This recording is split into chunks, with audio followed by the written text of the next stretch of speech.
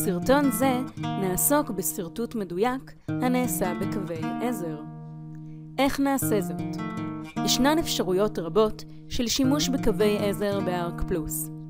נתמקד בעיקריות שבהן אשר מופיעות בחלון קווי העזר.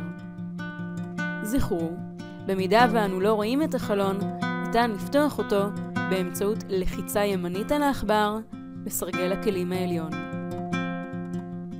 לחיצה ארוכה על האייקון הראשון תציג הנחה חופשית של קווי עזר לפי צירים. עם זאת, מומלץ להיעזר בקיצורי המקלדת בעת השרטוט עבור נוחיות. למשל, Alt-Y יאפשר גישה מהירה לקו העזר בציר ה-Y. נוכל להצמיד אותו לכל נקודה שנרצה ולסרטט בנוחיות באמצעותו. כך גם באמצעות ציר ה-X, היתאפשר בקיצור Alt-X, וכן ציר ה-Z.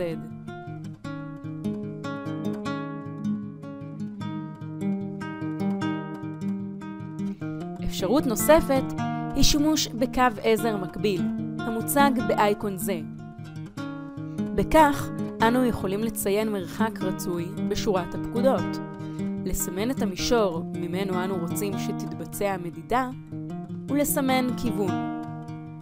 שימו לב, הפקודה אינה המשכית, ולכן נוכל להמשיך לסמן קווי עזר מקבילים בחופשיות ובקלות. זכרו, בכל שלב ניתן למחוק קו עזר ספציפי באמצעות סימון ומחיקה בדלית, או לחלופין למחוק את כל קווי העזר באמצעות האייקון או הקיצור Alt-0.